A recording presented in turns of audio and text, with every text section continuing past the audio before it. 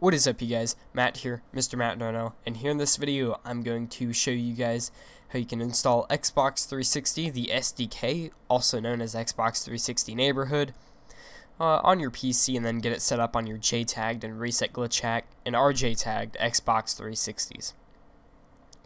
Alrighty guys, so Xbox 360 Neighborhood pretty much allows you to do anything on your Xbox 360. You can transfer files just like FTP. However, you can also launch XeX files. You can pretty much control your entire Xbox 360 console through your computer. Now, this is great if you want to take your Jtag to Reset Glitch Hack Xbox 360 online with a stealth service. You can use Xbox 360 Neighborhood. That way, so you never have to use XeXMenu again. You never have to use FreeStyleDash, and there will be no question as to whether you're on a FreeStyleDash, because as we all know, if you're on FreeStyleDash or XeXMenu and you're on Xbox Live, then you definitely increase your chances of getting banned, whereas if you use Xbox 360 Neighborhood, it takes a little bit longer for you to get banned.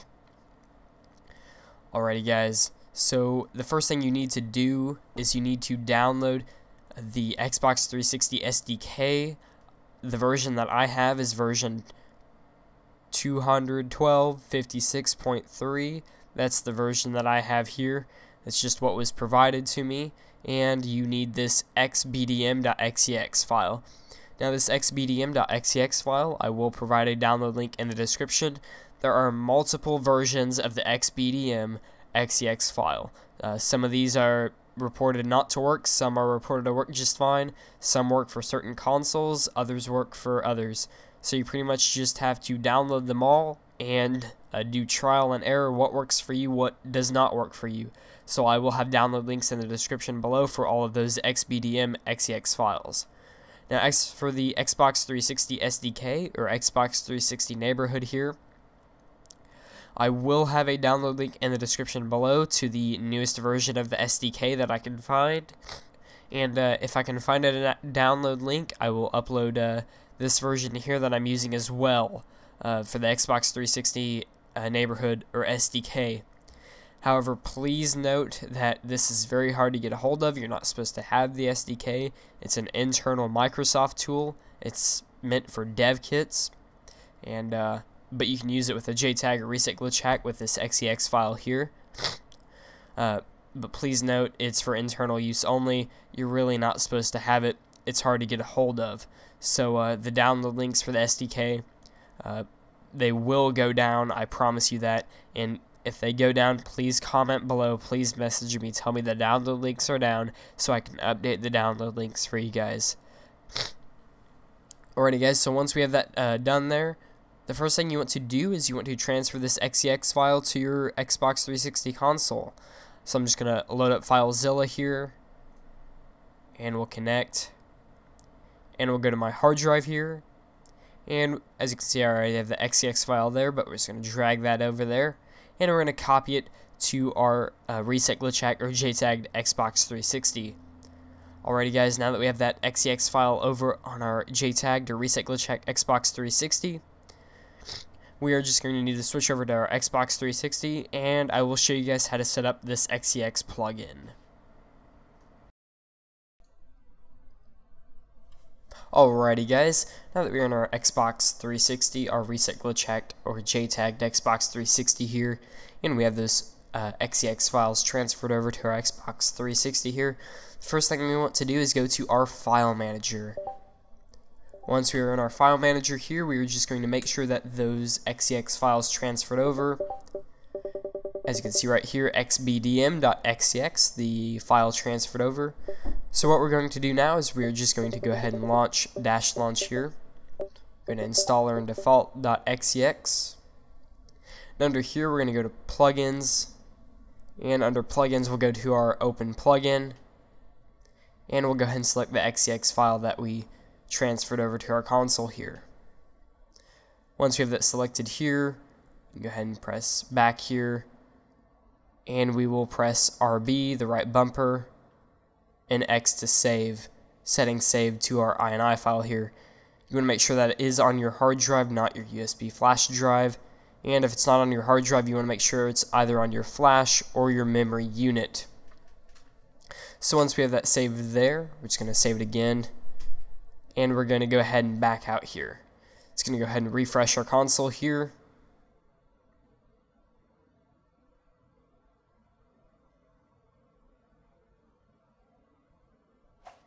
And once we have this done right here, we just want to restart our console. So after this here is done, just go ahead and restart your console, and I will see you guys back on the PC. Alrighty guys, now that we have the plugin set up, we're back on the desktop here. I'm going to go ahead and show you guys how you can install Xbox 360 Neighborhood. So the first thing you want to do is right click on this, and you want to run it as an administrator.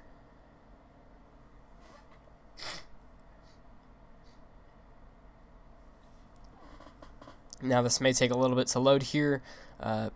This is a 1.56 gigabytes total installation file here. We'll click yes there, and we'll wait on it to load up here.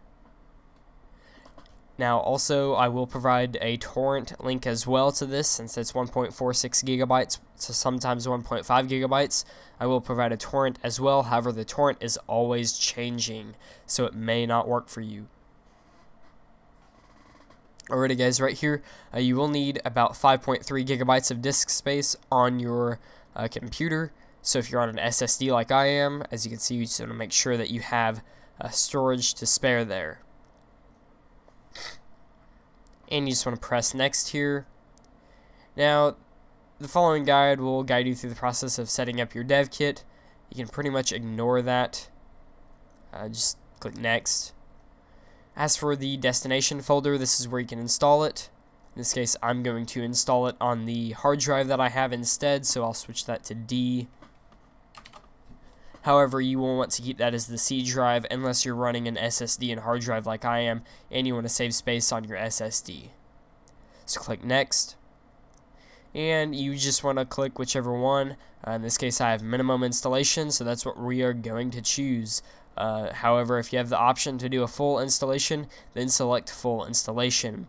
This varies on what version of the SDK you're using. In this case, mine, it only allows me to do minimum. So we'll click next here, and it's going to go ahead and install the Xbox 360 SDK.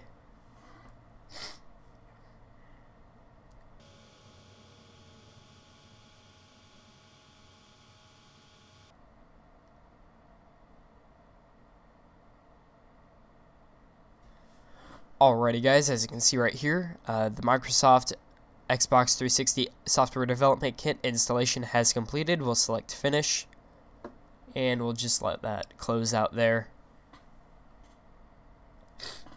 Alrighty guys, now right here you have Xbox 360 Neighborhood right here on your desktop. Go ahead and double click that. Now, if you are using Windows 10, you want to update your Xbox 360 Neighborhood. That means use the latest version. In this case, I'm using 21.25.6.3. This works with Windows 10, so any version past this should also work with Windows 10. Any version before this may or may not work. So once you load up Xbox 360 Neighborhood here, it will load up a file explorer, but it will say Xbox 360 Neighborhood. Just go ahead and press Add Xbox 360. Alrighty guys, and now that you will get to here, and you'll see specifying an Xbox 360 development kit, and you'll need to specify your Xbox 360 development kit here. So if you're on the same network, you're hardwired in or something, you want to type in your Xbox 360 name. In this case for me, that would be Jtag. So the main thing you want to do is under Xbox 360 name or IP address, just type in Jtag, and you want to go ahead and press next.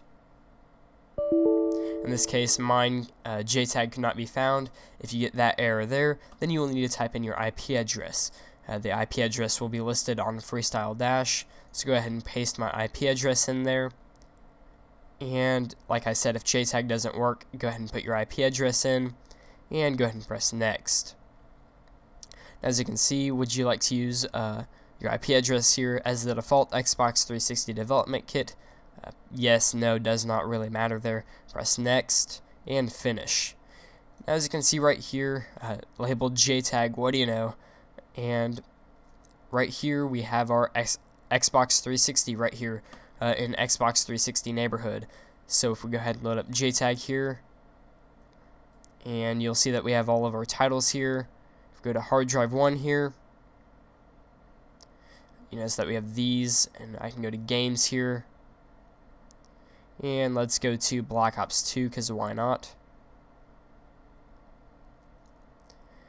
Now I can drag this over here, and I'll go ahead and load up Hauppauge HD PVR2, the Hauppauge capture software, and I'll go ahead and show you guys that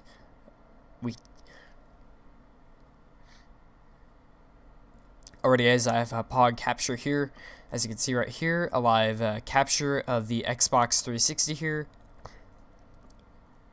Now in Xbox 360 neighborhood here, we'll go find our default, the XeX file here, double click it, and it should load up on our JTAG to ResetGlitchHack Xbox 360 like so. And as you can see right there, it has loaded up Black Ops 2 on our JTAG to ResetGlitchHack Xbox 360 right there. I'll go ahead and dashboard again.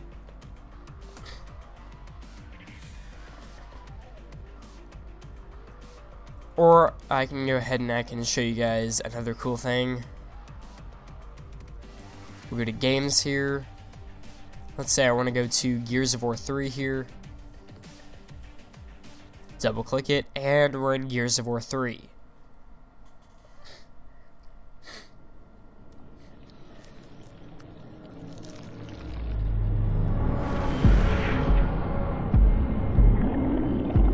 So just like so, we can control our Xbox 360 JTAG or ResetGlitchHack Xbox 360 with Xbox 360 neighborhood. We can transfer files and all that good stuff, do RTE tools, real-time editing, real-time modding, all that good stuff, change KVs, you name it. So hope you guys enjoyed this video. Hope it helped you set up your Xbox 360 neighborhood and get it set up with your JTAG to ResetGlitchHack or even your dev kit Xbox 360.